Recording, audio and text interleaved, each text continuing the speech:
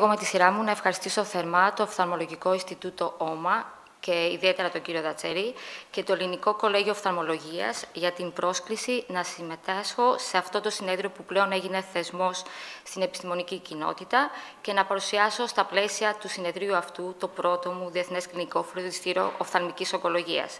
Ευελπιστούμε όλοι ότι τα θέματα του κλινικού φροντιστηρίου αντανακλούν τα ενδιαφέροντα και τους προβληματισμούς όλων των οφθαλμιάτρων κάθε υποεξειδίκευσης.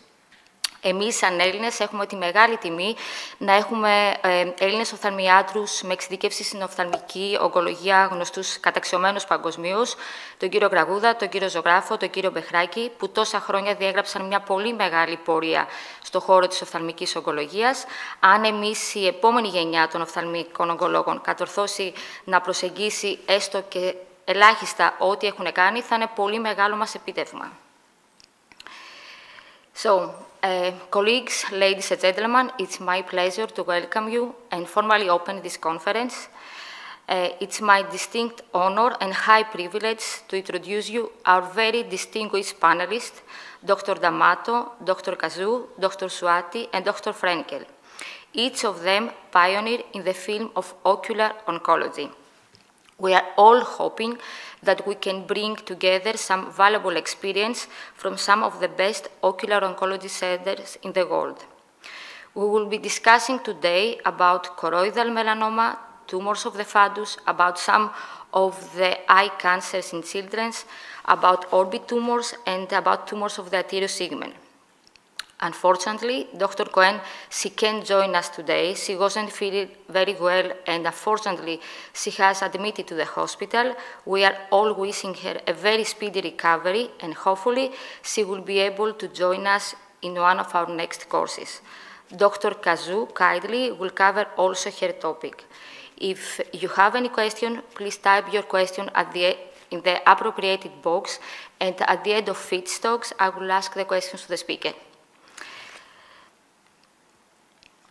So, we are all very, very pleased today to have today Dr. Swati Kaliki from the famous LV Prasad Eye Institute. Dr. Kaliki heads the Orbit and Ocular Oncology Unit at LV Prasad Eye Institute.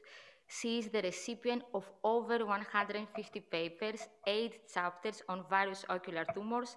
She is also the recipient of Achievement Award from American Academy of Ophthalmology in 2014, and in 2019, she was shortlisted among the top 3 finalists at the Women in Science Award category from Young Scientist Awards 2019. Congrats.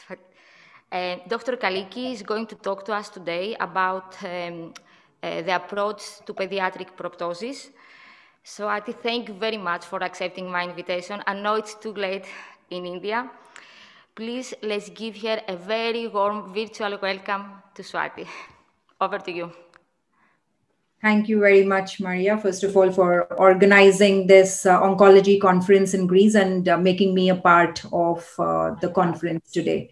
A very good evening to everyone there in Greece and to everyone who is logged in to listen to the wonderful talks that I'm sure that will be there throughout the conference. So I'll start sharing my screen.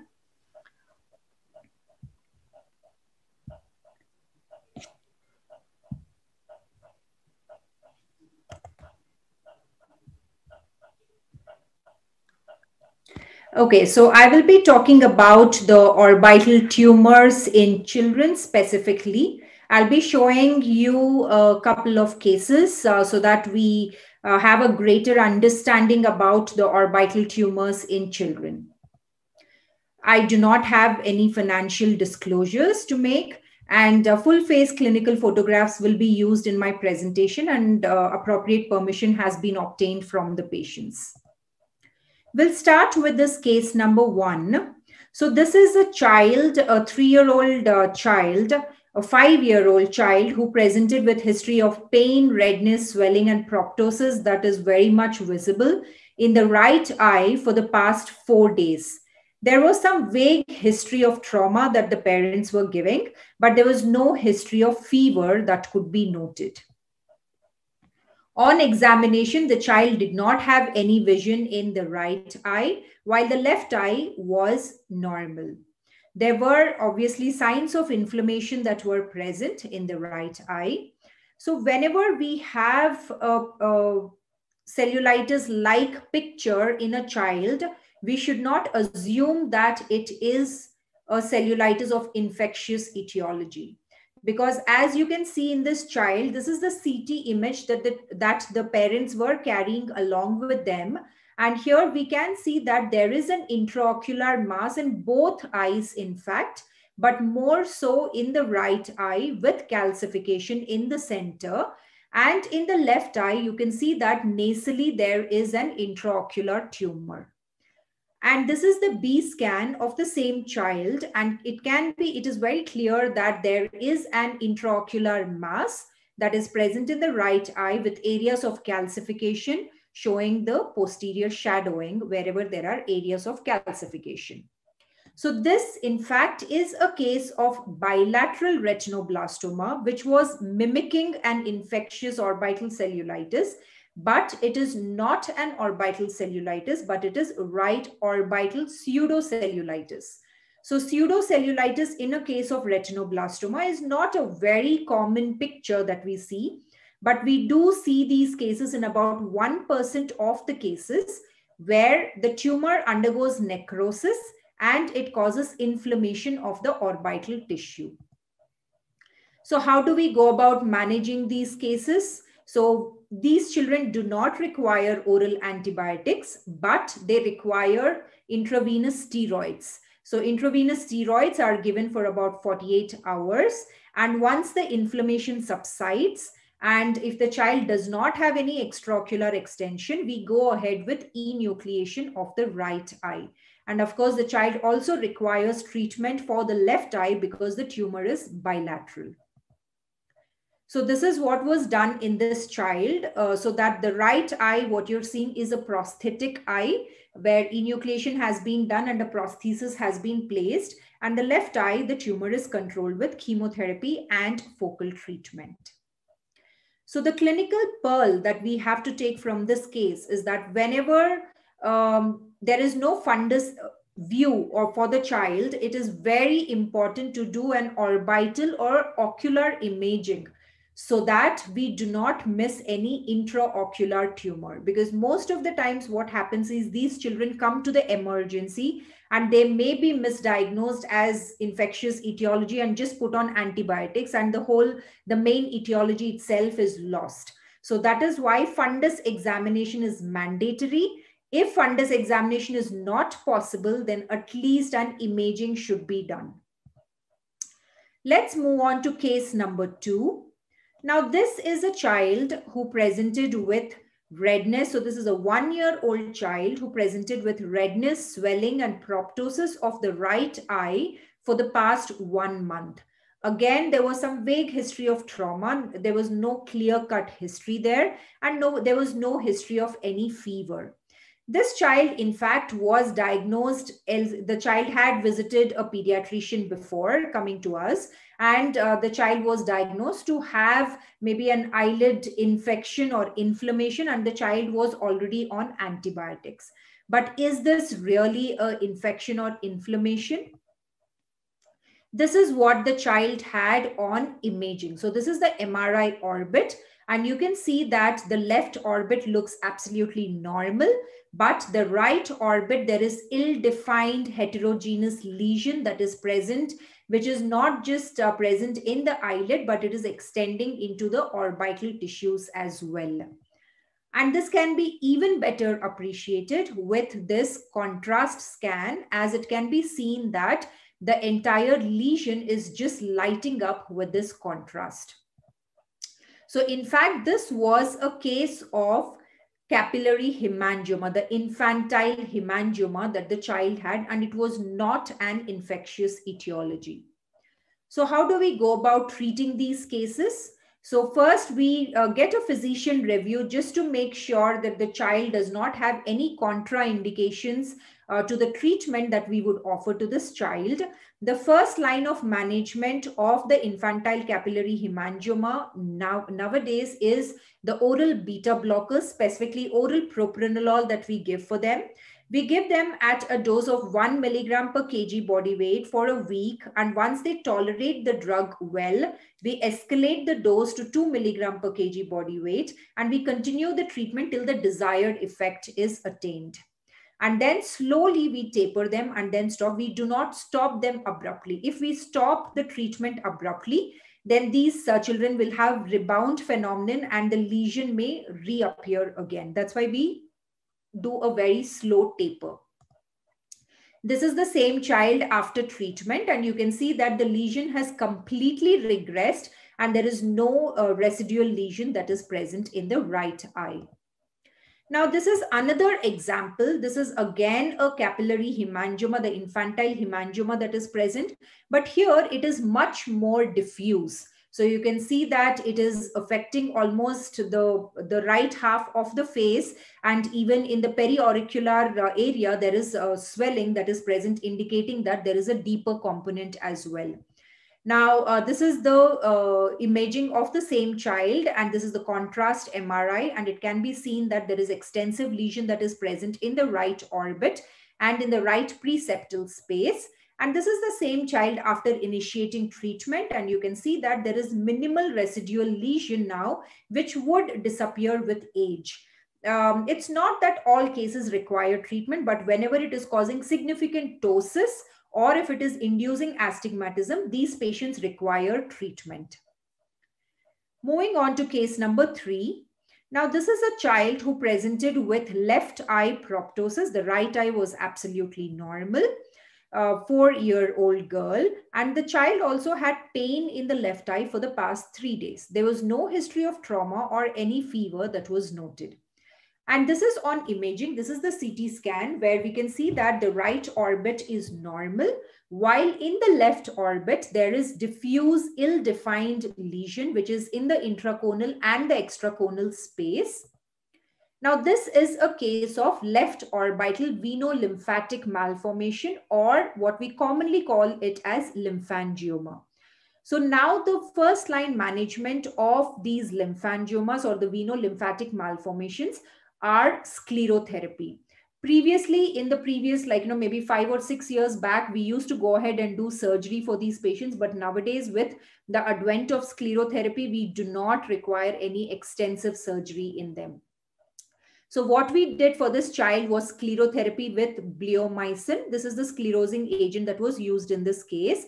And you can see that the result is very good, where the lesion has completely disappeared. This child, we had to just give 2 injections of bleomycin with an interval of 2 months, and the lesion completely disappeared.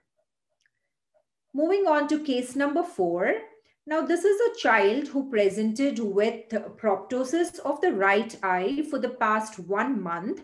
He had history of fever on and off, and there was no history of trauma, though there is a small abrasion like that can be seen below the left lower lid, but the parents did not give any history of trauma. And on examination, his vision in the right eye was 20/40 and in the left eye was normal, being 20/20. And we could palpate that there was a firm palpable mass that was present in the right orbit. Now, this is the imaging that was done. So this is the CT scan of the same child, and it can be seen that there is a more homogeneous isodense mass that is present in the right orbit, which is involving the extraconal and the intraconal space. And the lesion is also present in the left orbit, though it is not as prominent as in the right eye, but the lesion is bilateral. Now, whenever we see such homogeneous lesions in a child, we have to suspect that this could be a case of granulocytic sarcoma, which was what was in this child. That means this is leukemia, which where there is infiltration of there are leukemic deposits in the orbit, what we call as the chloroma or the granulocytic sarcoma. Now, what will we do next? Do we do biopsy in this child? No, we do not have to do biopsy in these children. First thing that we have to do is do a peripheral blood smear. So, which was what was done in this child, and the peripheral blood smear revealed that there are blasts that are present in the peripheral blood smear. And these cases, we really do not have to do biopsy to prove the diagnosis. So, we already know that this is a case of acute leukemia.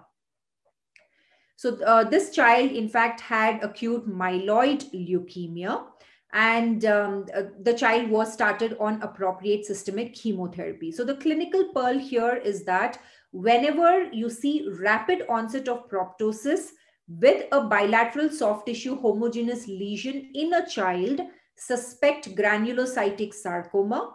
Before we jump into do an incisional biopsy based on the CT or MRI findings, we have to do a peripheral blood smear, and we could arrive at a diagnosis by the most non-invasive method by just doing a blood test.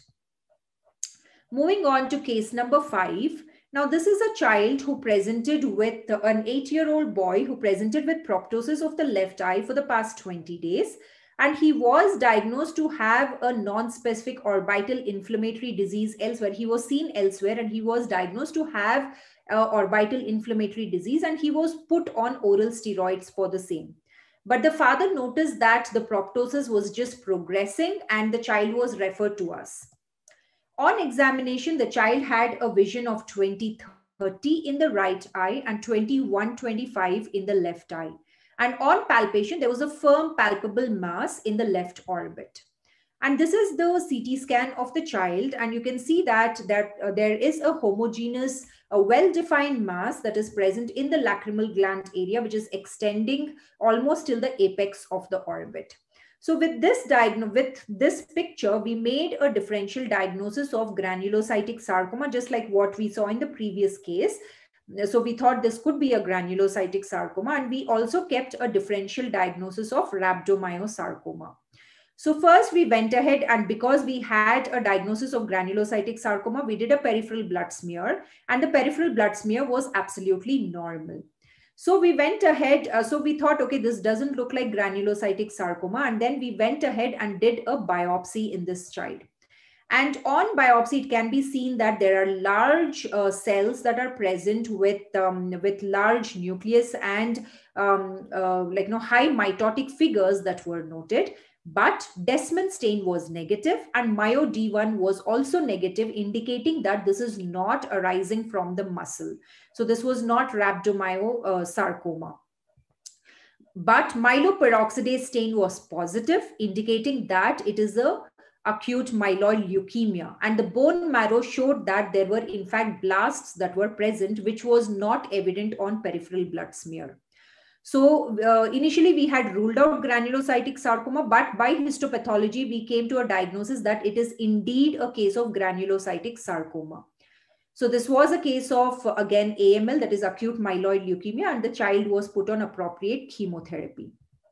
Now, the pearl here is that sometimes the peripheral blood smear may be negative, even though it is a case of acute leukemia. So negative peripheral blood smear does not rule out granulocytic sarcoma. The child can have what we call as aleukemic leukemia. So aleukemic leukemia is a type of leukemia where the peripheral blood smear, it remains normal. The changes would be seen only in the bone marrow. So the peripheral blood smear may not be helpful in such cases. Moving on to case number 6. So this is a child who presented with a painless proptosis of the left eye since 2 months. There was no history of fever or trauma. And this is the CT image of the same child, where it can be seen that the right eye is normal, while in the left orbit, there is a well-defined lesion that is present in the lateral orbit. And in fact, the part of the sphenoid bone was also missing in this, but the dura was intact. There was no intracranial extension. So with this clinical picture and the imaging, we came to a differential diagnosis of that it could be a case of Langerhans cell histiocytosis or eosinophilic granuloma, or a case of primitive neuroectodermal tumor, or the Ewing sarcoma. We went ahead and did an incisional biopsy in this case, and it can be seen that there are large polygonal cells with abundant eosinophilic cytoplasm that is present within the cells. The CD68 was positive, S100 was positive, indicating the histiocytic origin of this lesion, and CD1A was strongly positive. So whenever CD1A is positive, it is pathognomonic of Langerhans cell histiocytosis or eosinophilic granuloma. So this is what this child had. Now, how do we go about and treat this case? Now, whenever we see a case of eosinophilic granuloma, it is very important to do a systemic workup, including bone marrow biopsy, a bone scan, complete blood picture, and whole body PET-CT. And also we should rule out diabetes insipidus because these children have tendency to develop diabetes insipidus. And the way we treat this is, if it is isolated orbital lesion, we can do intralesional steroids. And if it is multifocal involvement, then these patients also require systemic chemotherapy. So this child, we gave intralesional steroids. The 6-weekly intralesional steroids was given, in the Kenacort was given for this child. And you can see that with 2 injections, the lesion nicely regressed. And when we do a repeat CT after, say, about 6 months, the bone also would have reformed. Now, this is another child who presented with proptosis of the right eye, and there was no history of fever or trauma. And this is the CT picture where we can see that there are multifocal lesions. You can see one lesion in the right orbit. And even in the skull bones, there is an osteolytic lesion that is noted. This child, in fact, had multifocal eosinophilic granuloma or the multifocal Langerhans cell histiocytosis. So this particular child required oral steroids and systemic chemotherapy. So this is the child after 1 cycle of chemotherapy, and this child is still on treatment as of now. Moving on to case number 7. Now, this is a child who presented with a painless proptosis of the left eye since 1 month in the left eye. There was no history of fever or trauma that could be noted. And on MRI, there was a large mass that was present in the left orbit, which was pushing the globe forwards. With this, we made a clinical diagnosis of rhabdomyosarcoma because it was a child in the first decade of life and there was rapid increase in the size of the lesion, and imaging showed that there is a well-defined lesion. So we, with this in mind, we made a diagnosis of rhabdomyosarcoma. A systemic workup is indicated in these cases, which includes a bone marrow biopsy and a whole body PET-CT to see if there is any systemic metastasis. In this child, we went ahead and did a swinging eyelid approach to remove the orbital tumor, that is the transconjunctival. What you see in dotted lines is the transconjunctival incision we gave, and then we did a lateral canthotomy and cantholysis, and we could remove the tumor in toto. This is the tumor that has been removed, a fairly large lesion that we could remove. Grossly, there was no residual tumor that was left behind. And this is the histopathology picture where there is a capsule that is present and it is densely packed cells that can be noted with high mitosis rate. Here you can see a high MAC picture where it is arranged in fascicles, and there is a lot of mitosis that is visible on this picture. Now, Desmond was strongly positive in this case, and MyoD1 again was strongly positive. Vimentin also positive, indicating that this is a case of embryonal rhabdomyosarcoma. So whenever we see a case of rhabdomyosarcoma, we have to determine what type of RMS it is, whether it is embryonal, botryoid, spindle cell, alveolar, or pleomorphic. It is important because botryoid and spindle cell rhabdomyosarcoma have a good prognosis. Embryonal has an intermediate prognosis, while alveolar and pleomorphic have poor prognosis. And also, it is important to determine what stage it belongs to because the treatment varies. If complete resection has been obtained and the lesion is well encapsulated, then we can simply observe. But if there is microscopic residual disease or the lymph nodes are involved, then they require chemotherapy and the radiotherapy. Stage 3, again, they require a combination treatment, while stage 4 requires palliative care. The clinical pearl here is that whenever orbital rhabdomyosarcoma is suspected, aim for complete surgical excision of the lesion because this improves the survival rate. Avoid only incisional biopsy. Excisional biopsy should always be aimed whenever RMS is suspected. So this is the same child where we excised, and also this child also received chemotherapy because there was suspected microscopic disease. So to summarize whatever I've spoken now, whenever it is a case of pediatric proptosis or where there is an orbital tumor in a child, we have to look at various factors. What is the age of the child, laterality of the disease, whether it is acute or chronic onset, progressive or non-progressive lesion, get an imaging of the orbit, CT or MRI, whatever is available. And systemic screening is important in certain conditions, like I have discussed certain cases. And we have to plan whether this particular orbital tumor requires excisional biopsy or an incisional biopsy, or just a medical treatment is sufficient. With this, I end my talk. So here is my email ID. If any of you have any additional questions or you want to reach out, you can certainly send me an email. Thank you very much. Thank you very, very much, Dr. Sati, for the wonderful talk. As always, your talks are very, very interesting. We always was looking at your cases. And I have a question for you. In cases of babies with lesions similar to dermolipoma, when we have the lesion, when it has features similar to orbital fat on CT or on MRI, what would you do? Would you just wash the lesion? Would you remove the lesion? If the lesion is large, when would you remove the lesion if you had to remove the lesion? Yeah, so whenever we have a case of dermolipoma in a child, which is a fairly common thing that we see, we can either observe, not always that we have to excise. So if it is a small lesion hidden beneath the eyelid and you do not see the lesion unless you actually elevate the eyelid, then such cases we can simply observe. We don't have to remove them. But if it is large, if it is large enough that it is seen in the palpebral aperture, or if the child is having difficulty because of that, when I say difficulty, that means there could be problem with the tear film not being spread evenly, because when the eyelid kind of closes, there will be a dry spot there. If it is that large, only then we advise excisional biopsy. So all cases of dermolipomas do not require excision. Okay, thank you very much. Thank you very much. Thanks for joining us. I know that it was very late in India, so thank you very much. I hope to see you soon. Thank you. Thank you. Bye. Yeah. Bye. Bye. Bye. So it's my very great pleasure now to introduce our next speaker, Dr. Nathalie Cazou. Dr. Cazou, she's a full professor in ophthalmology in Paris and head of the Ocular Oncology unit at Institut Curie. She's also president of our European Ocular Oncology group. She's always organizing several international multicentric studies, and among the other things, devoted mostly to uveal melanoma and retinoblastoma research. She has written more than 130 published articles, and she received also the American Academy of Ophthalmology Prize. Dr. Cazou, at her first talk, she will speak to us about the management of uveal melanoma.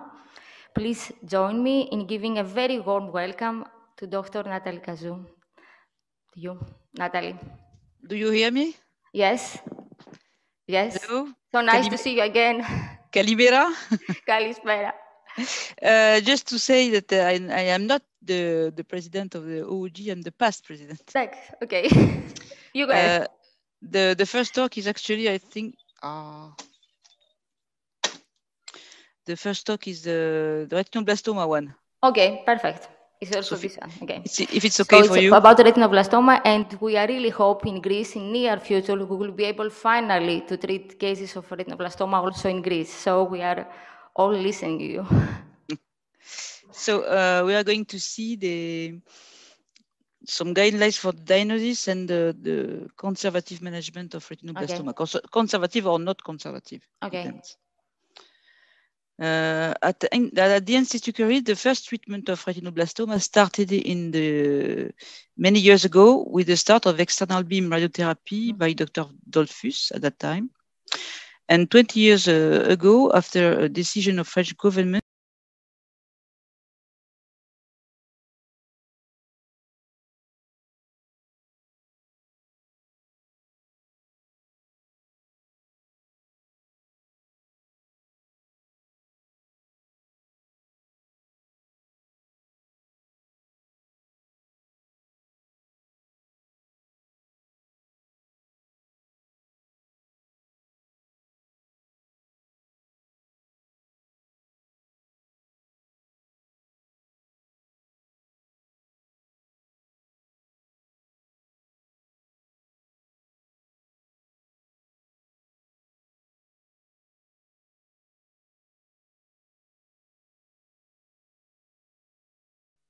It's okay.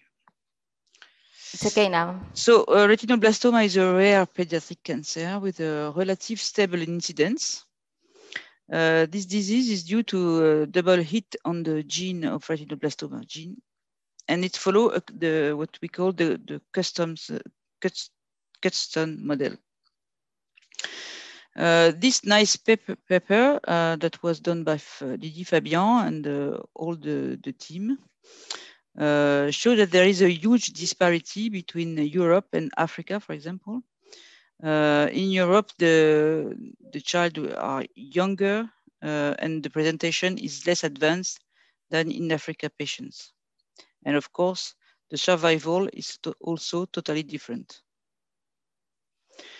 So for some simple genetic, the unilateral form is due to a first hit in one cell, in one retinal cell, and then the double hit will give you one tumor in one eye. The sporadic or familial retinoblastoma, which is with the boy is carrying, or the girl, a germinal mutation of on the retinoblastoma gene. All the retinal cells carry one hit, and then a second hit can occur in a different point of one eye or two eyes, and you have a bilateral retinoblastoma with more than one tumor per eye. The first clinical symptoms are the early one is leukocoria and unilateral strabismus, and the European presentation is usually the early presentation. Sometimes you can see more late presentation with ophthalmia, neovascular glaucoma, pain, and very rarely phthisis bulbi. And you have also advanced presentations, proptosis with regional lymph node metastasis and present systemic metastasis. So this is a case of leukocoria. Leukocoria is easy to see with the pictures on the smartphone. And of course, in case of leukocoria, the child needs a complete examination with the fundus and an ultrasonography and an MRI. It's the same for strabismus. You do not take a permanent strabismus for an accommodative strabismus. And the rule is that every child with strabismus need a complete examination of the fundus. This is another case of leukocoria. So as I said, there is two presentations, unilateral form and the bilateral form. The unilateral form are usually diagnosed a little bit later than the bilateral form. Here you can see a big white mass with a retinal detachment and an invasion of the vitreous by the tumoral cells. And in this case, you have a bilateral form with many tumors, 5 in the right eye and 2 in the left eye. And the tumor are characteristic, white, and with a bit of calcification inside. Another example of a big tumor with vitreous invasion. It is another form with when the tumor is associated with retinal detachment. And this can be a pitfall because sometimes the presentation is you can see only complete retinal detachment, and sometimes you cannot see the tumor. So even in a child, you need to explore a total retinal detachment if unilateral, because it's very rare to have retinal detachment traumatic, for example, in the children of less than 2 years old. So stay vigilant in case of total retinal detachment, in case of unilateral neovascular glaucoma, in case of unilateral ophthalmia, unilateral intravitreal hemorrhage. Sometimes this can be also pseudocellulitis or pseudohypopion. This is a case, the child presented a total retinal detachment that was diagnosed at the beginning as traumatic. But finally, he had an exploration with an MRI, and you can see that there is a big tumor inside the eye, and also in ultrasound with calcifications, which is classic for retinoblastoma. This is also a poor child that was followed during 2 years for traumatic retinal detachment. And you see that there is a tumor inside the eye, and during the 2 years, the tumor evolved. And there is here an extrascleral extension, an invasion of the optic nerve to the chiasma. Sometimes you have also some inflammatory presentation, like this, there is eyelid edema.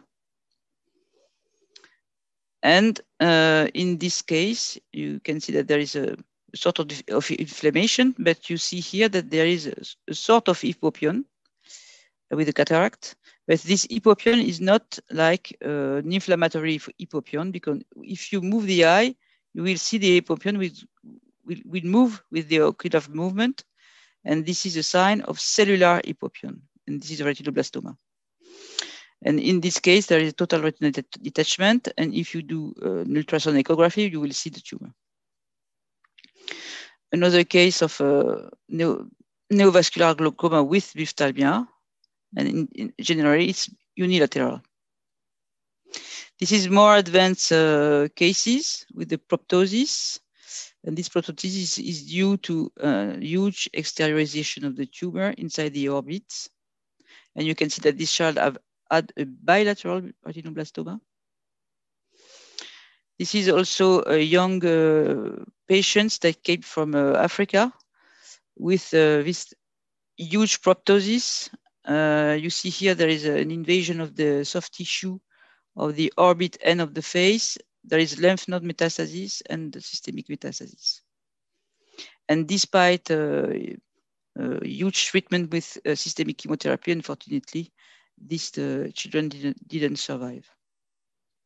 This is the imaging of the vast invasion of the soft tissue of the face. Another pitfall is a diffuse infiltrating retinoblastoma, when tumor cells can invade the retina and the vitreous and the anterior chamber without a clear mass. There is generally a retinal detachment, vitreous seeding, and a hypopion. But you see that the vitreous seeding is unusual. It is very white with sort of snowballs, in the bit of infiltration of the retina. This is another example of this kind of hypopion, which is cellular hypopion that's moving with the eye movement. Well, it's very important to make a diagnosis, because it's completely forbidden to do a diagnostic vitrectomy or any intraocular surgery. This is the imaging. You can see that the retina is thick without a clear mass. What we are going to see more and more in Europe is the family retinoblastoma. Here you can see a family, the father, the mother that was treated at Curie for retinoblastoma, and she had two, a boy and a girl, and the two children were affected by retinoblastoma. It's very important in case of familial retinoblastoma to do an ophthalmology screening at birth. If there is a lesion, you can give an immediate treatment.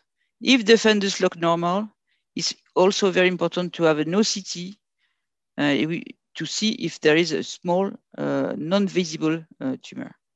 And if you don't have the pediatric OCT, you need to control the fundus 1 month after and every month. Here you can see a familial retinoblastoma with two, it is a fundus at birth. You have 2 tumors in the right eye and 1 tumor in the left eye. And you can treat immediately this lesion with thermotherapy. Here you can see this case. You can see nothing on the picture. And then when you do the FNDs, you see that there is something strange here. It's also a reflex. And when you do the CT, you can see that there is two little tumor on the retinal layer. And you can do the thermotherapy, transpupillary thermotherapy immediately. This is a child after the treatment.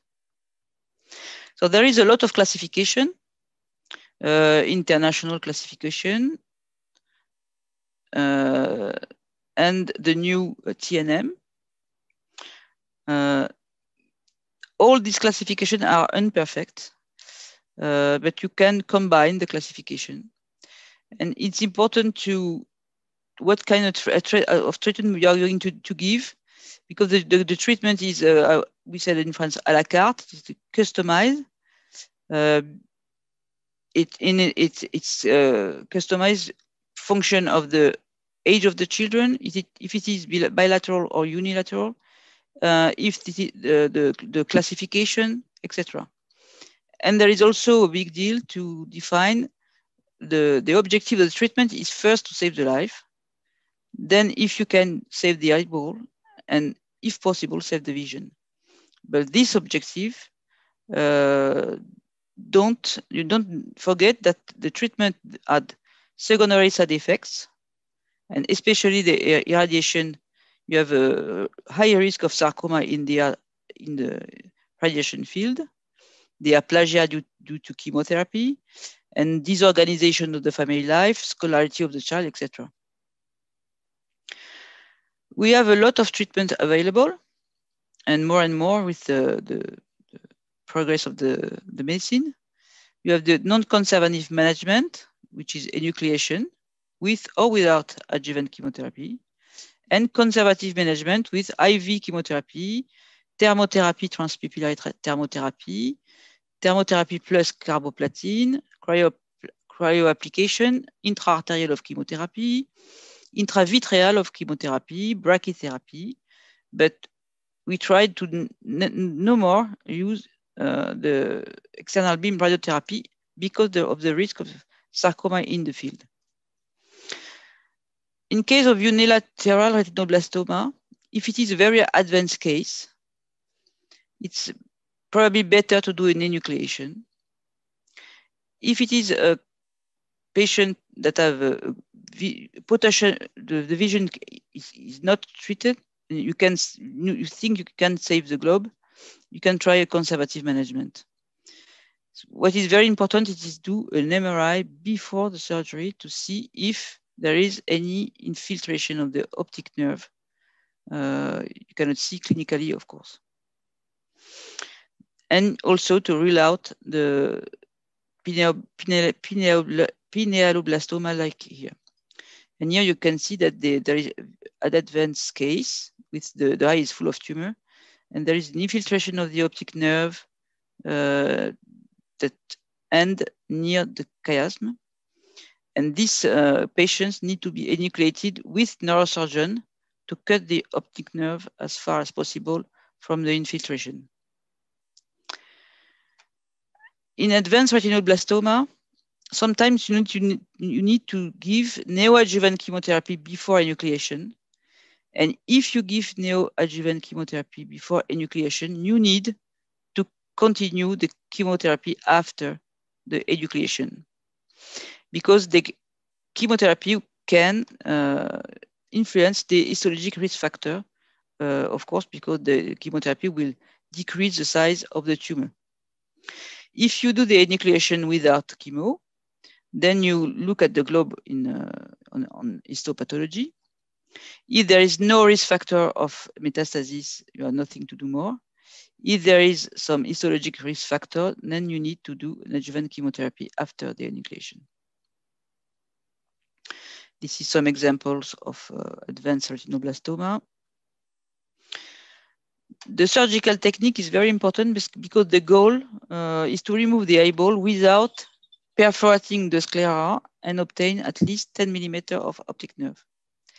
And to obtain this long optic nerve, the best instrument is this snare. And with this nerve, you can obtain a long optic nerve. And after, of course, you can put some hydroxyapatite or bioceramic inside the orbit. And you have a nice cosmetic results. When you look at the conservative management, you have the chemotherapy. You can give it intravenously, intraarterially, or with intravitreal injection. The radiotherapy, but as I said, we try to not to avoid the external beam radiotherapy. But sometimes we need to put a plaque, and the plaque is a good treatment for some relapses. And we have also local treatment like transpupillary thermotherapy, cryotherapy, etc. So in case of bilateral retinoblastoma, what we do in France is to start with IV chemo. And IV chemo must be used with local treatment. If the treatment is fine, you need to follow the patient. Sometimes you have relapse, and you can use second-line treatments, such as intraarterial chemotherapy, intravitreal chemotherapy, etc. Sometimes you need to remove one of the two eyes when the second eye is clearly there is a persistent retinal detachment, an intraocular hemorrhage complete, and you cannot see the fundus, etc. So the local treatment is transpupillary thermotherapy. You can use it alone if the tumor is small, like this. So no more than 2 the optic nerve diameter. You can also treat a small tumor on the periphery with cryo. We see the tumor and the scar after the cryo. You can, if the tumor is too big to be treated only with TTT, you can use a combination of chemotherapy and TTT. And generally, you can use carboplatin plus TTT, or sometimes, if the tumor is very big, the combination of drug plus TTT. This is another example of intraarterial chemotherapy plus thermotherapy, transpupillary thermotherapy. And also another example of intraarterial chemotherapy associated with transpupillary thermotherapy. If you have an invasion of the vitreous, the treatment, the most efficient treatment is intravitreal injection of or melphalan or topotecan. Here you can see there is a tumor and you have an invasion of the vitreous, and this will be nicely treated with intravitreal injection of melphalan or topotecan or both. The intravitreal injection of melphalan have been well described by Francis Munier. You need to do the injection with caution, because it's very dangerous to seed tumoral cells here with the needle. So you need to do an anterior chamber tap to decrease the interocular pressure, then inject the drug, and then do cryo on the needle track. This is some example of a tumor that was treated with chemo. Then you have relapse in the vitreous, and this relapse was treated nicely with intravitreal injection of melphalan. Here you can see also a relapse with 2 bubbles of tumoral cells in the vitreous, and this is easily treated with intravitreal injection. The other treatment that was quite recent is intraarterial injection of melphalan. It was described firstly by Japanese. In France, we use the intraarterial injection of melphalan only in unilateral retinoblastoma. or sometimes in very asymmetrical bilateral retinoblastoma. And in unilateral retinoblastoma, we treat all the groups except the advanced cases, so the group E, because there is clearly a risk of micrometastasis if you treat with local regional an eye with local regional treatment. You cannot treat the micrometastasis. So in very advanced cases, I don't think it's a very good idea. You can also use the intravitreal arterial melphalan as a second line in case of relapse. Of course, there is a huge advantage that it's less toxic than intravenous chemo. But the inconvenience is that there is a clear vascular toxicity on the vessels of the choroid and the vessels of the retina. There is some brain micro-ischemic lesion, but it's very rare.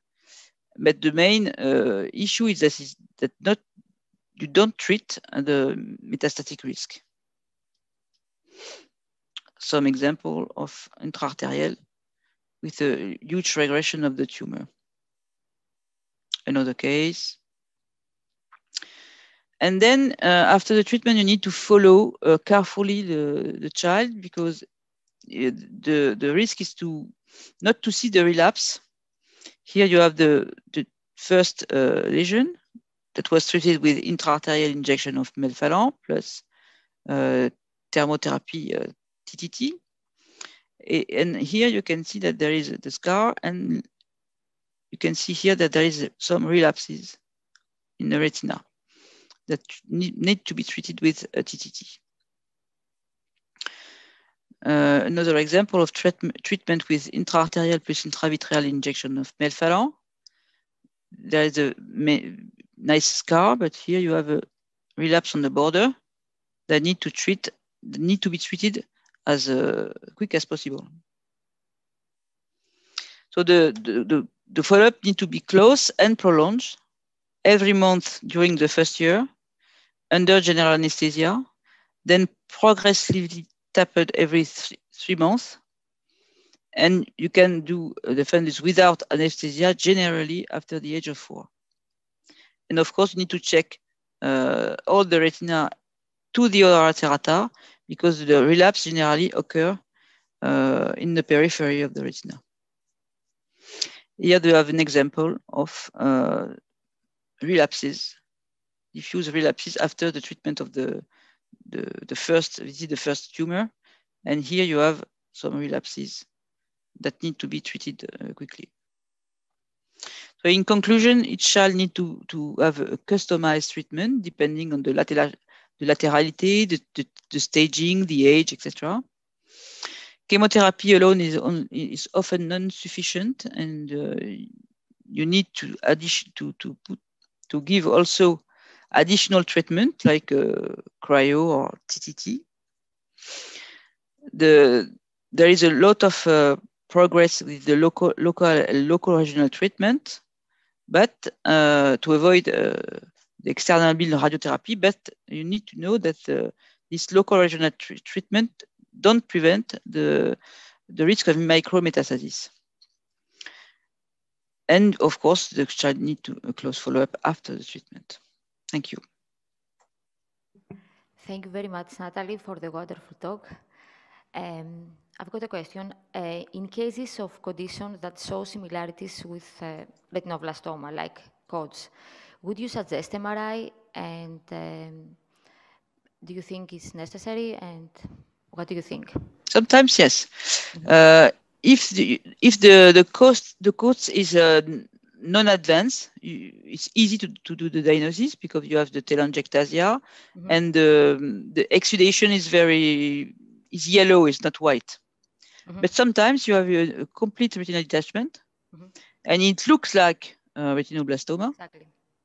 So in that case, you need an ecography and an MRI, mm-hmm. and there is I think that a paper is going to be published, yes. by the group of the neuroradiologist with a sign to distinguish the retinoblastoma from the advanced coats. Okay. And at the end, sometime in cases you cannot really make the difference between a retinoblastoma and a COATS. Exactly. Okay. Sometimes it's once a year or every 2 years. You need to do an enucleation and to explain to the parents that it's better to enucleate an eye with an advanced cause than to let it evolve a retinoblastoma. Okay. Okay. Thank you very much. So let's go now to your next talk. You're going to speak about the management of uveal melanoma. If you have any questions, please type your questions in the appropriated box, and I'm going to ask the questions at the end of the talk. So Natalie, to you for the next talk. Okay, so let's see the management of another ocular tumor in the adult. This time is the melanoma, uveal melanoma. So the treatment for uveal melanoma, you can use the combination of radiotherapy or surgery or both. It's the same that all these techniques need to be tailored to the tumor size, location, extension, and patient situation and wishes. The treatment is also choose function of the country, healthcare resources, etc. What we know is that the risk of metastasis is not affected by what treatment you are going to choose, enucleation or irradiation. In France, we are organized in a national network called Melaconat. And this network, the treatment follow some national guidelines we have wrote. It is exactly the same. Our first goal, because we are oncologists first, is to save the patient life. And this is related to an early diagnosis, and we need to do a lot of education of professionals.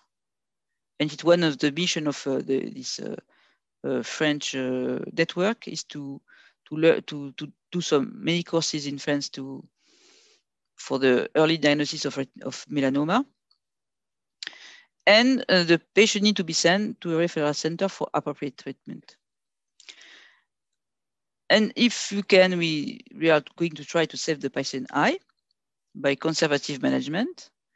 And if possible, we are trying to save the patient visual acuity. This old treatment, that is the enucleation, remains necessary for advanced cases. What we mean by advanced cases is very large tumor associated with total retinal detachment or neovascular glaucoma or melanoma that infiltrate all the eyeball. It's generally tumor with a basal diameter, large basal diameter and a thickness over 10 millimeter. In this case, radiotherapy, either by plaque or proton beam, will be associated with a large amount of complication. The eye will become blind and painful. You need to have you risk also to have relapses. So in this case, you need to discuss with the patient if he really want a conservative management and to have a lot of complication, or if he agreed to have an enucleation that will be cosmetically better to do a first enucleation than to do a secondary enucleation after irradiation. Here you can see that this is the risk of secondary enucleation function of the following irradiation, depending on the thickness of the tumor. The more the tumor is thick, the more the risk of secondary enucleation is high. So this kind of big tumor, you need to discuss frankly with the patients, because if he wants to keep his eye, he will have a lot of problems. The enucleation is exactly the same that I said previously. We use a snake. And of course, we put ceramic in the eye. For the conservative treatment, the first goal of this conservative management is to obtain a local control. So to stop the evolution of the melanoma and perhaps prevent metastasis. I said perhaps because it's impossible to prove. What is sure is that when you treat a small melanoma, you have few metastases. And the bigger the tumor is, of course, the risk of metastasis increase. Secondly, to preserve the eyeball and sight if possible. The treatment by irradiation induces many side effects. And as I said, the complications are more frequent and more severe function of the tumor volume. So how to improve this eye preservation and sight? But at the same time, we need to stay efficient in terms of tumor control. And the melanoma is a tumor that is radio-resistant. We need to give a high dose of irradiation to control the tumor. So the first step is to customize the treatment. We need to decide if you are going to do proton beam or a brachytherapy. And for brachytherapy, you have a different kind of plaques, iodine plaques, ruthenium plaques, and which is less used, palladium plaque, for example. The brachytherapy, it's generally the radioisotope is here, for example, you have a seed of iode, and you can see that the seed irradiate around him.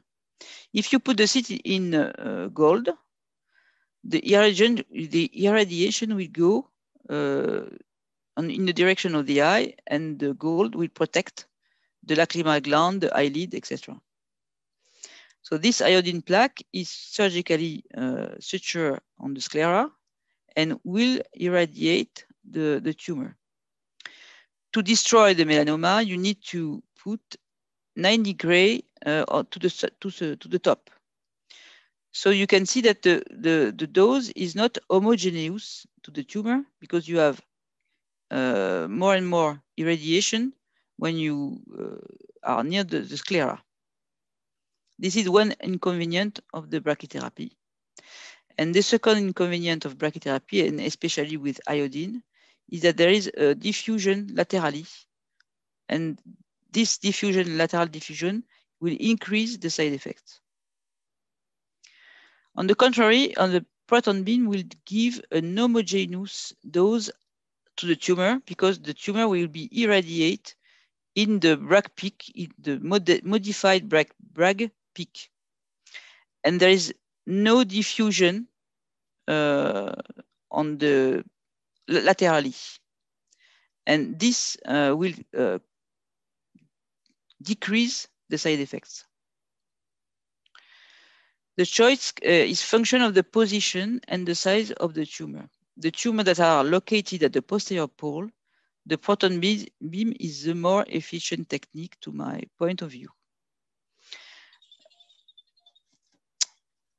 We know that we have done a study and we have shown that for T1 tumor located at the posterior pole, we have 100% of local control with proton beam and a preservation of the visual acuity when the tumor is located at more than 3 millimeters from the macula or the optic nerve. There is also a very, very big study done by the Shields with brachytherapy. The visual results is not so bad, but it's not as good as our results. And what we can see, there is more relapse with plaque. And I'll show you why, because for all the tumors that are located at the posterior pole, it's very difficult to put the plaque. And especially for tumors that are located around the optic nerve or that invade the optic nerve, because even with notch plaque, it's very difficult to irradiate around the optic nerve. This kind of tumor also is very difficult to treat with the plaque. but it's easy to treat this tumor with proton beam. This is an example of a melanoma that was treated with a plaque. And here you can see that there is a relapse that is due to the lack of treatment of probably this border or this border of the tumor. So the advantage of the proton beam is a target external beam radiotherapy.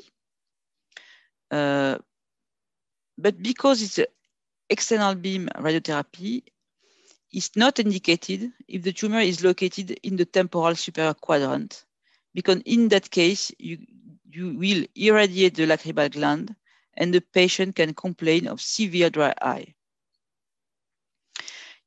It's also impossible to do a proton beam if the patient is not compliant or if he has a dementia or some psychiatric issues. And the other point is that the more the tumor is sick, the more you can face a toxic syndrome. This toxic syndrome is due to necrosis of the tumor that increase the retinal detachment or give a retinal detachment that can be total, and the patient can develop a neovascular glaucoma. Here you can see in this Kaplan-Meier curve, then the more the tumor is thick, the more you have a risk of neovascular glaucoma. To prevent this toxic syndrome, you can combine the proton beam with surgery, that is an endoresection of the scar. It's a 3 post-par planar vitrectomy. Then you remove the tumor and you do laser and you put silicone oil inside the eye. But for me, it's important to do the endoresection after the destruction of the tumoral cells by proton beam. You need to inactivate the tumoral cells. And this surgery decreases the risk of neovascular glaucoma and the risk of secondary enucleation. This is an example of very big melanoma. The top is mask the posterior pole. After proton beam plus endoresection of the tumor, here you can see there is a coloboma, and the posterior pole is perfect and the patient has good vision. This is another case of a big tumor that was treated with proton beam, then endoresection of the scar. You see here, this is the sclera, the coloboma due to the removal of the tumor and everything, and the retina, etc. But in this case, the visual acuity is not so good because the macula was irradiated with the tumor. You can also combine other adjuvant treatment, such as intravitreal injection of anti-VEGF plus photocoagulation with laser. Here you can see that this patient needed something because he was treated for this small tumor, and you can see that there is many signs of irradiation of retinopathy. And in this patient, the tumor is very well controlled. The patient get his laser with intravitreal injection. He didn't develop any glaucoma, but the vision is not so good because there is, of course, irradiation of the macula. This is another example. See that this is a small melanoma, and after radiation, we know now that there is an occlusion of the capillary of the retina in all the layer. And in this case, you can see that there is also an ischemia of the choroid, plus a very huge occlusion of all the capillaries of the retina. Sorry, I didn't translate. So what we choose is if the melanoma is located at the posterior pole, we are using proton beam. If the patient is non-compliant or if it's not possible to put a plaque, it's not possible to put the patients at the proton beam facility, we can use a plaque. If the melanoma is anterior to the equator, we can use proton beam except if the location is temporal, superior temporally.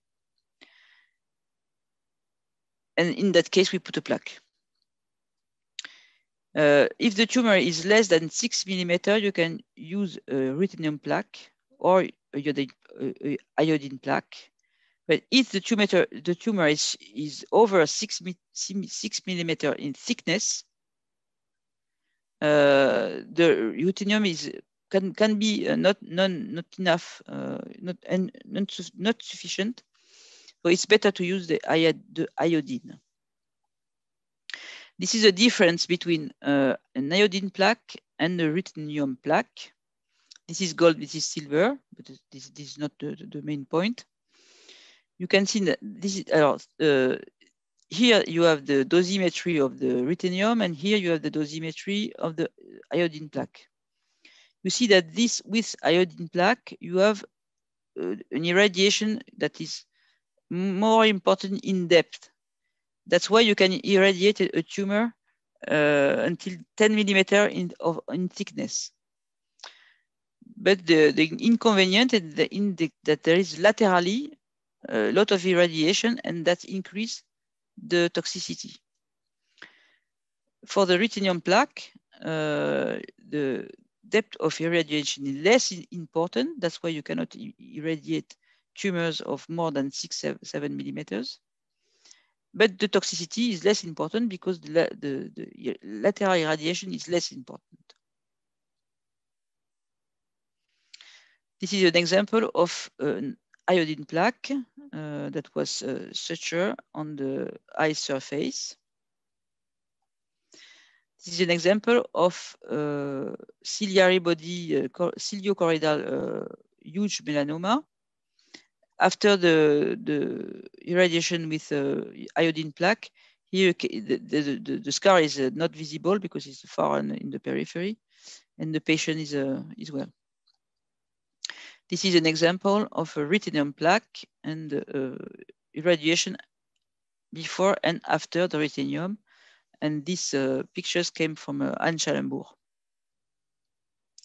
So in conclusion, whatever the treatment you use, you can get a nice tumor control. The risk of metastasis, either with enucleation, brachytherapy, or proton beam, is equivalent. And it depends on the TNM classification at onset, the genomic and mutational status of the tumoral cells. Here you can see the price. You can see that the brachytherapy is cheaper than proton beam. But if you can combine the two techniques, you can provide a very good treatment to the patient. What we need to work now is to improve the proton beam. We have some new protocol with what you call flash proton beam. It's a technique that delivers the doses with better sparing of the normal tissue. But this new proton beam technique is for the moment only on mice. Thank you. Thank you very much, Natalie. I've got a question. So what's your thought about the gamma knife treatment and choroidal melanoma? The gamma knife is an external beam radiotherapy, and there is not only one beam, but many beams. And all these beams are focused on the melanoma. So it's efficient. You can destroy a melanoma, but it's more toxic because you have the toxicity at each point of the beam, of each beam. So in fact, you increase the toxicity by the fact that you have many beams that enter in the eye instead of one beam with the proton beam. Okay. So it's more toxic.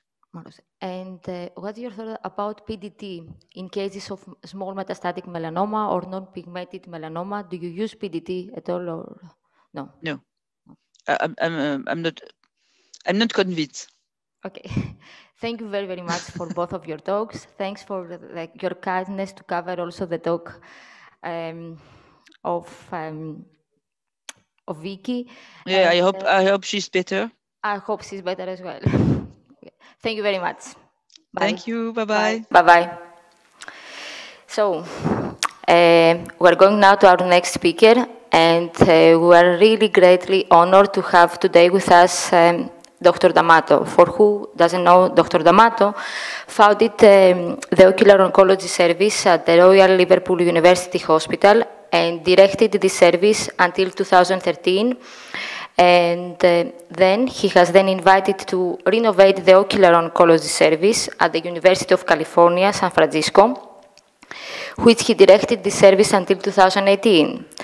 And recently, he has founded also the Ocular Oncology service at Oxford Eye Hospital. He has been recipient of several international prizes, has published more than 200 peer-reviewed articles, 68 reviews, 75 book chapters, and 6 books. He has served as president of our European Ocular Oncology Group and also of our International Society, president of our International Society of Ocular Oncology. Dr. D'Amato will talk to us today about how we could diagnose fundus tumors in adults. We have occasions where we're wondering if this is choroidal nevus or choroidal melanoma, or some cases we have overlapping features between choroidal nevus and small melanoma. So, Dr. D'Amato, enlighten us. To you. I'm delighted to be here. Thank you for your invitation. We wish you could be here, actually. So let's try the screen share. Okay.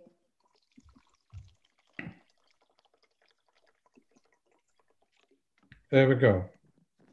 Is that okay? Can you see the screen? No, yes. Yeah.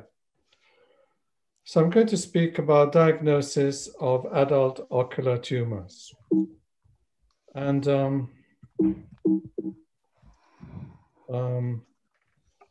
there are many intraocular tumors, which I can't speak about in 20 minutes. And so I'm going to address 3 questions to differentiate nevus from melanoma, melanoma from metastasis, and metastasis from lymphoma, because those are the really life-threatening conditions. So with regards to distinguishing nevus from melanoma, I have put together the acronym MOLES, which is the lay term for nevi in English. A mole stands for mushroom shape, orange pigment, large size, enlargement of the tumor, and subretinal fluid. Each of these is given a score of 0 to 2. So mushroom shape has got a score of 0 if the tumor is flat or dome-shaped. It's got a score of 1 if there's just a little bit of invasion into the retina, and a score of 2 if there's a definite mushroom shape with an overhang. Orange pigment is given a score of 0 if it's absent, 1 if there's only trace amounts, a slight dusting, and 2 if there's confluent clumps of orange pigment. OCT is useful for distinguishing orange pigment from drusen, because because orange pigment, lipofuscin, is anterior to the RPE, whereas drusen are present under the RPE. Large size is categorized as small if the diameter is less than 3 dis diameters and the thickness is less than 1. Borderline if the diameter is 3 to 4 dis diameters, or if the thickness is 1 to 2 millimeters. And 2 as large if the tumor diameter is more than 4 dis diameters, or if the thickness is more than 2. Color photography, I think, is the best way to look at diameter of these tumors, because with ultrasonography, it's very difficult to tell where the edges are, especially if the tumor is flat. And OCT, for very small tumors, if you can see the sclera, is probably more accurate than ultrasonography. And next is enlargement. 0 if there's no enlargement, 1 if there's uncertain enlargement, and 2 if there's definite enlargement detected by sequential photography.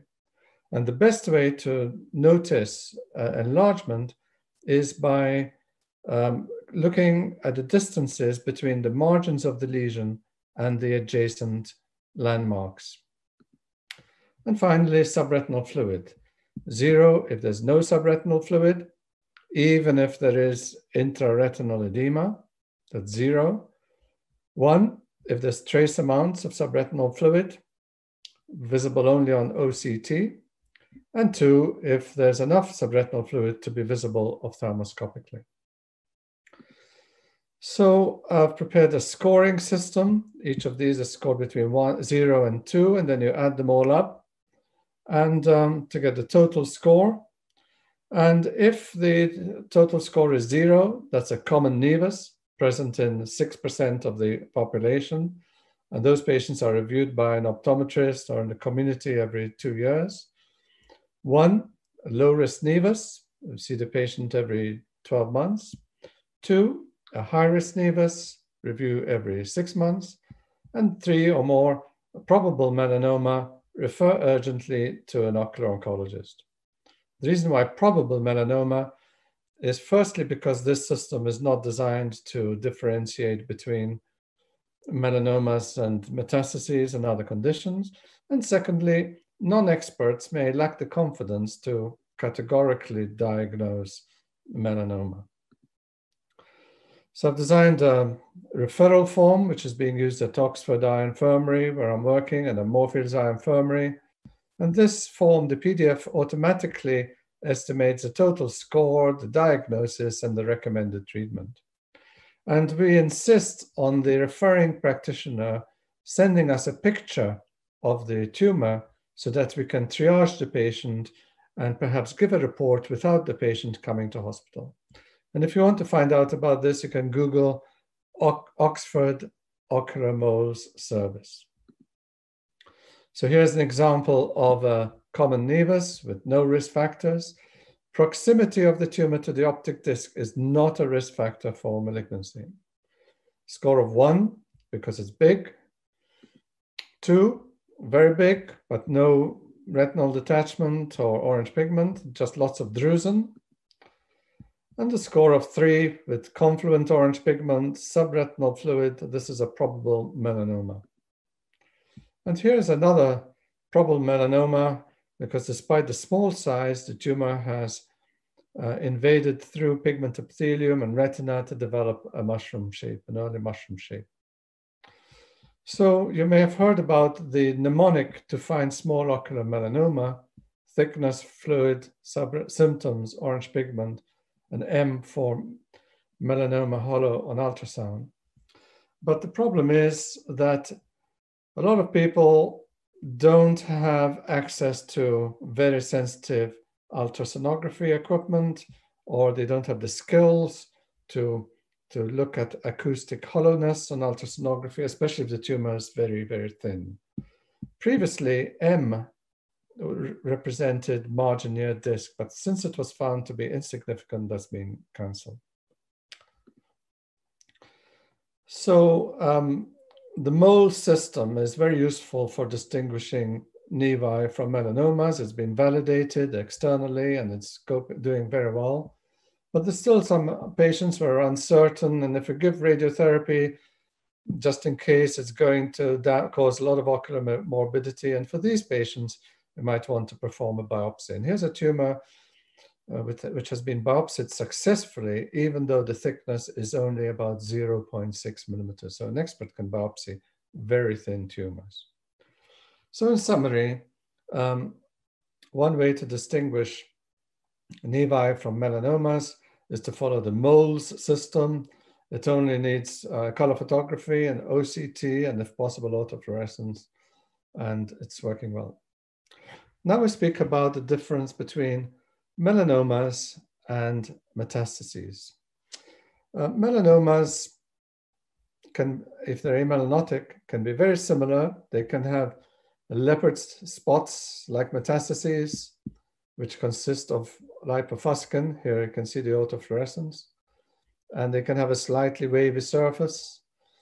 The main differences between melanomas and metastases are that they're darker on ultrasound than metastases. And on OCT, metastases have got this lumpy surface, which melanomas don't have. And thirdly, with melanomas, you can usually see you can see blood vessels within the tumor, which you can't see in metastases. Clinical features of metastases, they can be multiple, unlike melanomas, but quite often they are solitary. The color depends on the camera to a large extent, although there is a bit of variation between patients too. And very rarely you can get intraretinal metastases or vitreous metastases or optic disc metastases. Here's a metastasis. You can see the difference between Optos and other cameras. There's a medium reflectivity, a lumpy surface, and on autofluorescence, there's this sort of faint stippling. Here are metastases in a patient from cutaneous melanoma, and also metastasis in the, we can't see it there because it's there, there we are, in the caruncle, in the conjunctiva, and with systemic treatments, the metastases have regressed, the lumpy surface has disappeared, the choroidal vessels have come back again, and the caruncular tumor has gone, but there's been whitening of the skin and of the lashes. So, as I said, ultrasound can be useful. The reflectivity is lower in melanomas than in metastases. And melanomas quite often have this mushroom shape, which is very rare with metastasis. And when you do have a mushroom shape with metastasis, you don't have a dark area in the deep area. Biopsy is very useful, transsclerally or transretinally, to distinguish melanoma from metastasis, and perhaps to identify the source of the metastasis, whether it's starting in lung or somewhere else, if it's an occult primary. Many do a biopsy only after lots of systemic investigations. If possible, I prefer biopsy first, and then the result guides the investigations afterwards. Finally, I'm going to speak about metastasis versus lymphoma. They can look quite similar occasionally. Lymphomas are large, high-grade, diffuse large B-cell lymphomas, and with a multilobulated nucleus, and they spread from an unknown source, perhaps bone marrow, to the CNS, the eye, and sometimes to the testis. This is my understanding of how the ocular disease for vitreoretinal lymphoma develops. First, it spreads through the retinal arterioles into the retina, and sometimes you can see sheathing. And I suspect this because when you see that, you get occlusion of the retinal arterioles, and so you see the subpigment epithelial, the pigment epithelial abnormalities everywhere except where you get that protective vascular occlusion. From the retina, the tumor cells pass through the pigment epithelium until they reach the Bruch's membrane, and then they get stuck at Bruch's membrane, and then they accumulate between the pigment epithelium and Bruch's membrane. Quite a few people have told me, how can lymphoma cells pass through the pigment epithelium? But you can get the same phenomenon with retinoblastoma. Apart from traveling through the pigment epithelium into the subpigment epithelial space, these cells infiltrate the vitreous to form pearls and clouds, and from the vitreous, they can go back into the retina again. or else they can go into the anterior chamber. So the clinical features are these subpigment epithelial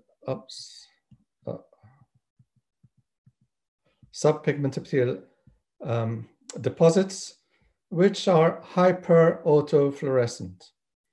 But then when they regress, they cause atrophy of the pigment epithelium, which is hypo-autofluorescent. And then the vitreous infiltrates also cause clouding in color photography and autofluorescence imaging. And the vitreoretinal lymphomas tend to cause these kinds of patterns. OCT is very useful. Here you can see intraretinal infiltrates with lymphoma and subretinal and pre-pigment epithelial infiltrates, subpigment epithelial infiltrates between the pigment epithelium and Bruch's membrane. And then if under the fovea, you can get fibrosis. You can also get macular edema and epiretinal membranes in these patients. So one way to diagnose these is to do a subpigment epithelial biopsy, but these big masses mostly consist of necrotic tissue. And so it's important to take the sample as deep as possible, as close to the choriocapillaris as possible.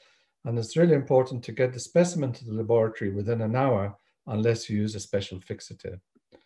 And then for vitreous biopsies and even subretinal biopsies, you look for infectious agents, immunohistochemistry to identify the cells, the clonality studies, cytokines, gene translocations, look for infectious agents, and mutations such as MYD88. And in San Francisco, they've developed this metagenomic deep sequencing, which is wonderful because it distinguishes DNA from humans, as in lymphoma, from DNA from infectious organisms. And it is successful even with tiny amounts. So I think we'll be hearing more about this in the future. So in conclusion, to distinguish nevus from melanoma, you may want to try the MOLES acronym and scoring system. And if that doesn't, using OCT, autofluorescence, sequential color photography, and perhaps biopsy in some cases. To distinguish melanoma from metastasis, OCT is very useful, ultrasound and biopsy in selected cases. And to distinguish metastasis from lymphoma, OCT, very useful, fundus autofluorescence, really useful, and biopsy is extremely useful in that condition. So I'd like to thank my past and present colleagues, and I'd like to thank you for your attention. Thank you. Thank you very, very much, Dr. D'Amato. As always, your talks are always very interesting. I've got a question from you, from Dr. Andreas Papandroulis. He was asking if there are any risk from biopsy to differentiate melanoma from metastasis. Do we need a special care for biopsy? What risk are you referring to? To differentiate melanoma from metastasis. Right, the important thing is to get a good sample, to take several samples so that you get enough for the pathologist, so that the pathologist can do immunohistochemistry. That's really, really important. Mm-hmm. And if they find that it's a melanoma, then it's very, very useful for them to do genetic analysis to determine whether or not the tumor has got metastatic potential. And is there any special care for biopsy needed or no? For biopsy? No, yeah. Well, it's important to consult the pathologist before doing the biopsy to make sure that they're ready for the specimen, that you've agreed on the transport medium, and all those kinds of things, especially if you biopsy suspected lymphoma. Mm-hmm. There are a lot of people who are afraid that the biopsy might disseminate tumor liver to cause metastasis. Well, metastasis is a very, very complex phenomenon, and it's unlikely that the physical manipulation will actually make the the tumor cells go into the blood, and from the blood to the liver and so on. But the biopsy, if it's not done properly, can cause local seeding. I've seen seeding into the subconjunctival tissues, and I've seen seeding even into the retina. So you've got to avoid local seeding. Okay. And they were asking again about the risks of biopsy. Well, I've spoken about local seeding. I've said that biopsy does not cause metastasis of melanoma and metastasis and lymphoma. Mm-hmm. One risk is that patients might be afraid of that. And if they do get metastatic disease, they might say it's because of the biopsy. Yeah. And so it's important to speak to the patient before doing the biopsy, mm-hmm. to explain to them about the safety of the biopsy. Okay. Thank you very, very much for joining us this afternoon. Thank you. Thank you very much. So we're going to our next speaker. It's my very great pleasure to welcome Dr. Sahar Frenkel, who will talk to us about the tumors of anterior segment. Dr. Frenkel is professor of ophthalmology at the Hebrew University of Jerusalem and chief of the Ocular Oncology department of Hadassah Medical Center.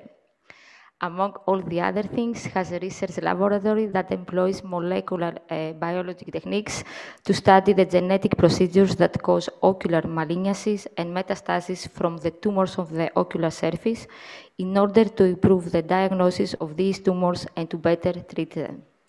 Sahar, I'm so happy to see you because I know that you had an emergency this morning and you tried your best to be here, so I'm very happy to see you. Thank you very much. It was indeed a really tiresome day, but I managed to make it at the last moment. And we're happy for this. Only because I care about you so much and I didn't want to disappoint you. Okay. I'm gonna share your screen. Slides. Mm-hmm. Okay, so we're gonna talk now about conjunctival tumors. And as Professor D'Amato said before me, there is a whole variety which I cannot cover everything, but I put here a set of slides of the highlights of what you could be interested in. And so the important thing is, first of all, to realize where are we in the eye. And if we look in the image here, we see the eyelids, and next to them, we see the conjunctival lining, which also covers the eye. And it is important to remember that conjunctiva is not only what we see when the patient opens their eyes. But basically, when we talk about ocular surface epithelial tumors, we're talking about acanthosis, thickening of the epithelium with intraepithelial dysplasia, with changes that you can see here on the right, ranging from squamous papilloma, or you see the histology, through conjunctival intraepithelial neoplasia, which can be mildly atypical or severely atypical. The premalignant epithelial lesions, the CIN, can transform into squamous cell carcinoma, which is malignant. And in a few slides, you will see why it's important to distinguish between them. But in the histology slide here, you see the transition from normal epithelium to thickened acanthotic dysplastic epithelium. It is very clear to see histologically, as you can see in these pictures clinically, although clinically you don't always see the full extension of the lesion. It can start anywhere in the epithelium, and if it covers the cornea, I'm not sure you can see this here, but there's some haze on the superior half of the cornea here, because all the epithelium here is irregular. And if you put fluorescein, you see all this irregular epithelium. The severity of the thickness of epithelium involved determines the severity of the CIN, be it mild, moderate, or severe. When it's full thickness, just like here, then we call it carcinoma in situ, squamous cell carcinoma in situ.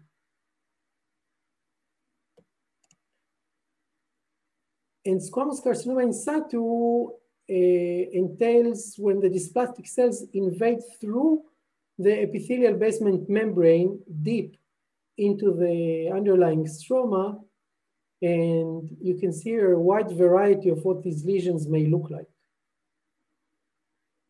However, when something looks very similar to it, but in histology you see foamy cells, and you see pagetoid spread, you see islets of cells spreading throughout with sometimes skip lesions throughout the epithelium, then we're talking about sebaceous carcinoma, which is a completely different entity. And if you have a good suspicion, you have to ask your pathologist specifically about this, because dermatopathologists who are not ophthalmic pathologists may sometimes miss these diagnoses. And I've just seen a case like this week. And why do we have to send every lesion that we remove from the conjunctiva to pathology? Because we've seen cases of quote unquote recurrent pterygium, which were actually OSSN, ocular surface squamous neoplasia, and they were on the severe spectrum of it, and there were squamous cell carcinoma, which eventually invaded into the eye, surrounded the eye and filled the orbit and ended up in exenteration. So even if you're sure this is a pterygium, please send it to pathology to be sure that this was only a pterygium. If you want to be sure, you can have a small assistance from a simple dye called toluidine blue.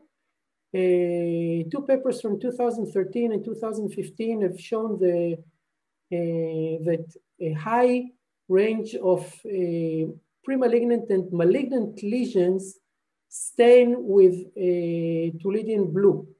However, this is not a very specific staining. You put a dot on the eye, you can see the patient here. There's a spillage of this dye outside. Even if you put only one drop, you have to warn the patient in advance that they will come out looking like you punched them in the eye. So tell them in advance and tell them it comes off with water and some soap. But this is very helpful because you can see it stains the epithelium. In one study, 90% of premalignant lesions and 100% of malignant lesions stained with 0.1% toluidine blue.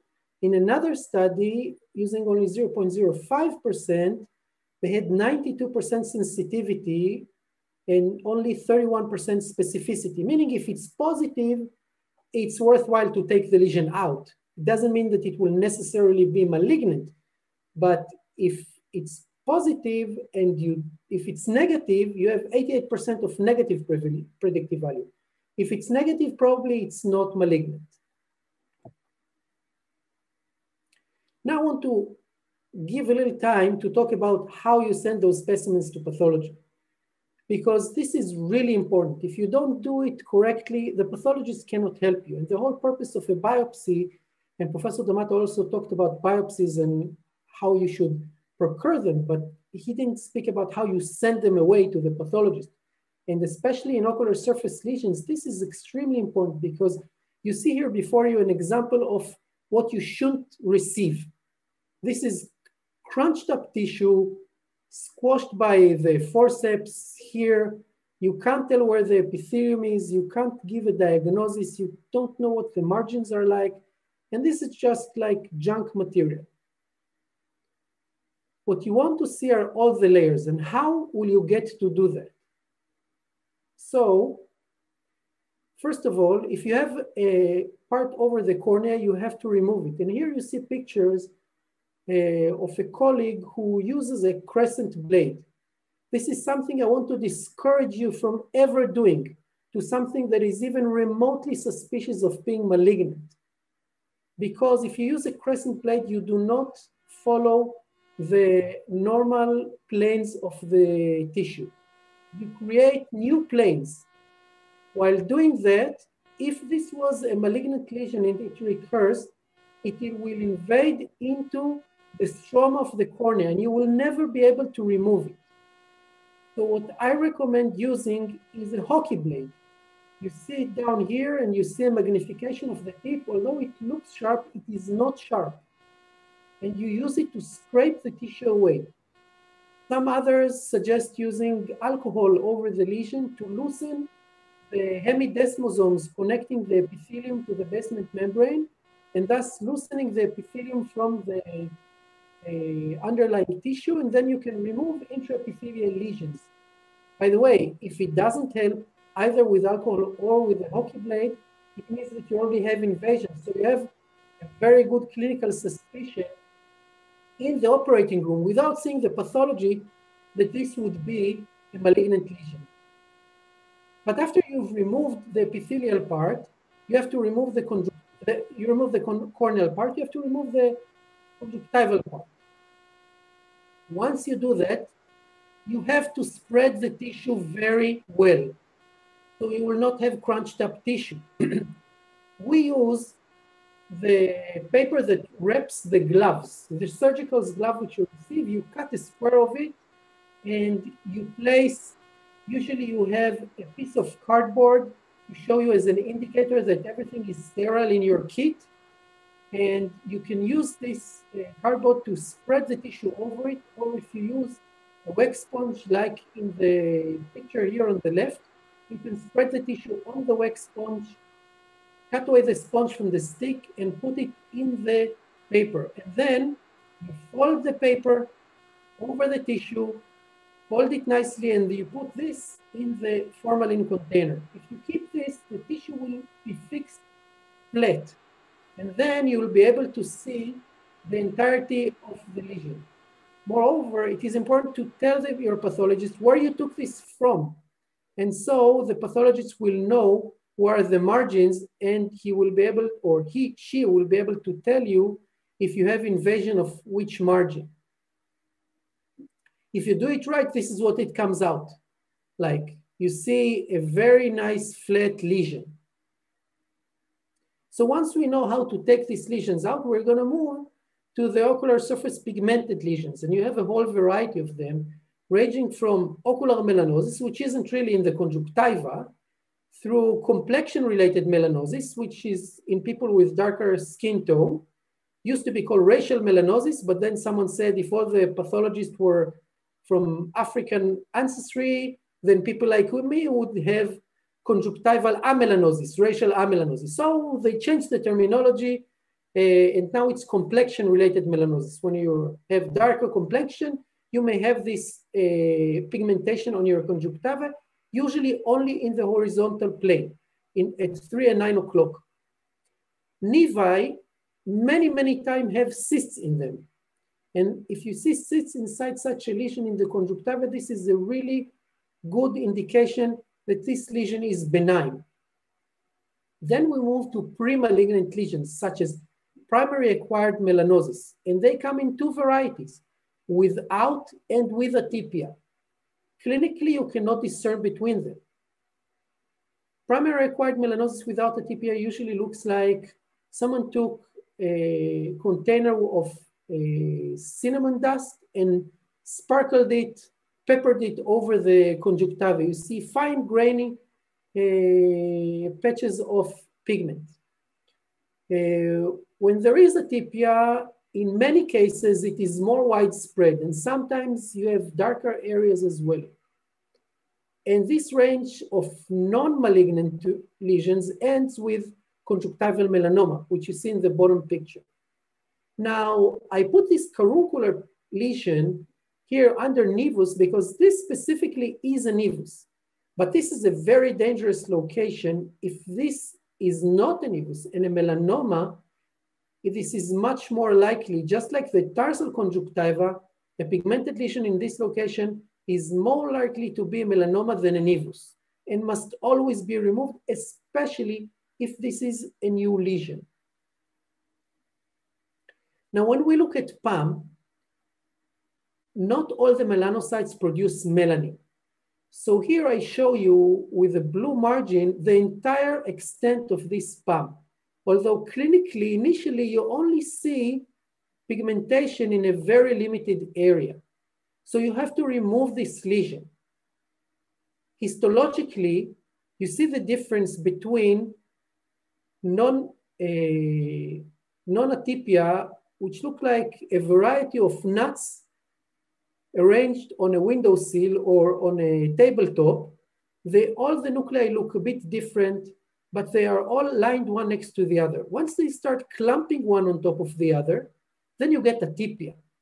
Here in this histological picture, you see severe atypia. But still, not all of these melanocytes may produce melanin, so you don't always see the entire extent of it. So if you want to do a complete excision, it is not always possible because you cannot detect the margins. So there are two techniques of how to approach this problem. But before that, I will tell you a few more things about melanoma, which also has to be resected in the same way because of the same issue of non-pigmented melanocytes. The annual incidence of conjunctival melanoma is very low. It's only 0.2 to 0.3 per million cases a year. And most of them, 2/3 of them arise from primary acquired melanosis with atypia. Only 20% arise from nevi, and the rest are de novo. Conjunctival melanoma is about 1 to 500 less common than skin melanoma, but still it is an important disease to remember. Not always do you see the melanoma. For example, this patient looks completely normal when he comes to you, but if you invert the eyelid, you see this very serious mass of melanoma on the tarsal conjunctiva. So any suspected pigmentation that you see on the bulbar conjunctiva, you must invert the eyelids. And I would suggest that you invert every eyelid of a new patient that you see, even if you don't see any pigmentation. Speaking about conjunctival melanoma versus skin melanoma, then there is a common mutation, a BRAF mutation. It is present in about 50% of nevi, doesn't appear at all in primary acquired melanosis, be it with or without atypia, and appears in 40% of conjunctival melanomas. So it is not really useful in diagnosing melanoma because this could also be a nevus. But we should remember that this is closer to skin melanoma than uveal melanoma. Invasion deep into the tissue varies between 0.8 to 4 millimeters, resulting in a decreased trend in prognosis without a clear cutoff value. In skin melanoma, there is a cutoff value. In conjunctival, there isn't. Local recurrence has been reported in about 50% of patients after about 2.5 years. So what do you do with it if you don't know how to remove everything? So there's one technique called the no-touch technique, where, as you can see here in A, you take very wide margins, about 4 millimeters around the lesion, and then you do cryo of all the margins and the tumor bed. And then if you have a large enough gap that you cannot close, you put an amniotic membrane to help close it. The surgical results are okay. Another management technique is to use strontium plaques. These are beta radiation plaques. You put it for a few minutes on the lesion and you finish the radiation. However, if you do cryotherapy, there's a long list of risks. You risk symplephone, corneal edema and scarring, vascularization, iritis, peripheral iris atrophy, IOP changes, peripheral retinal changes, cataract, ectropion. So this is why we do not do this technique. We prefer to use either brachytherapy, but strontium plaques are only available there's one in London, maybe one in Moscow, but in most places you don't have them. And it doesn't help you differentiate between all those other lesions. By the way, a benign inflamed juvenile conjunctival lesion does not need this, but the melanoma will. So we prefer to use adjuvant local therapy, and you can do it with chemotherapy like mitomycin C, with 0.02% for epithelial lesions and 0.03% for pigmented lesions. The downside of this is that you get, with repeated treatments, you get limbal stem cell ischemia, limbal stem cell deficiency. 5-fluorouracil is mostly used in Italy. And interferon alpha-2b or alpha-2a is useful, and I'll show you in a minute, and plaque brachytherapy over the lesion.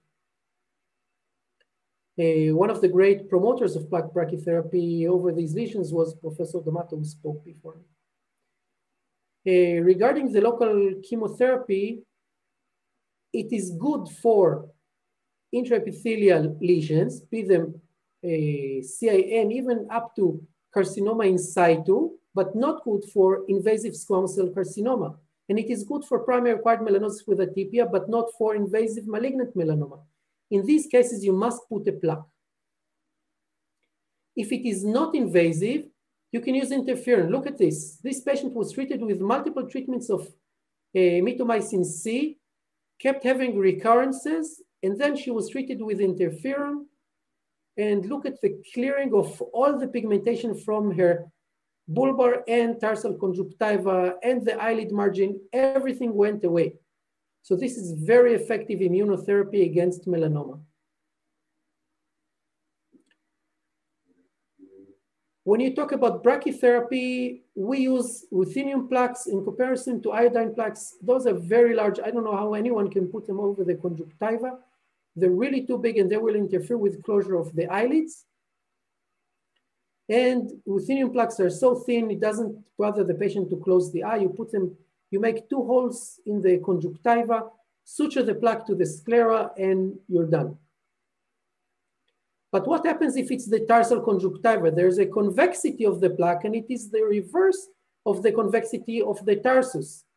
So I've invented a surgical technique, which I call sandwich technique. You see this at the bottom left corner, you see this conjunctival melanoma on the tarsal conjunctiva. You slip the radioactive plaque facing the tarsus, but you don't want to irradiate everyone around them. So you use the demi-plaque on the other side, and you suture them together. And then you block all the radiation coming from the plaque. Only the eyelid tumor gets irradiated. So in this sandwich technique, you manage to treat even tarsal conjunctival lesions. And so I hope that with this quick tour of conjunctival epithelial and pigmented tumors and treatment options and why I personally advocate some treatment modalities over others, I hope this helps. I hope you remember the pathology tips so your pathologist appreciates how you send him tissue, and then you get better pathology reports to help you diagnose and treat your patients. Thank you very much for your attention and for staying this late. And I transfer the microphone back. Thank you very, very much, Sahar. Your talk was very, very interesting. I've got a question for you. Do you think as a diagnostic procedure, UBM or anterior segment OCT would be more useful in the diagnosis of ocular tumors? What would you use, and in which condition? Or if you have to prefer one?